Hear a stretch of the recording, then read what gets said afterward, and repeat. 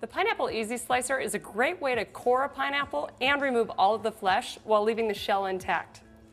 You can see I've already cut the top off my pineapple. And now I'm going to use the Easy Slicer, and I'm just going to line these serrated teeth up around the core. These serrated teeth will actually cut around and create rings as I'm twisting it through the pineapple.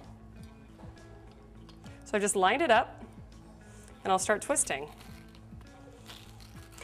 Now if you're trying to cut a pineapple yourself, you'll notice that it's really hard sometimes to get all of the flesh without getting any of those eyes or any of the skin in it. This really ensures that you get the most fruit possible out of every pineapple. I'm just going to keep twisting until I get close to the bottom. Now I'm going to pull straight up to remove it. And if it doesn't come out right away, just give it a little wiggle.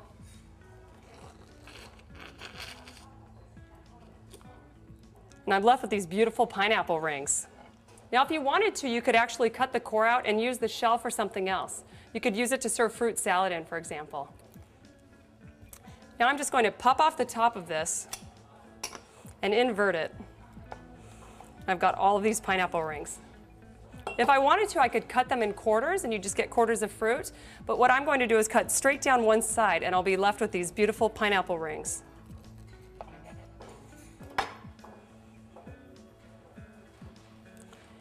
And there are my gorgeous pineapple rings.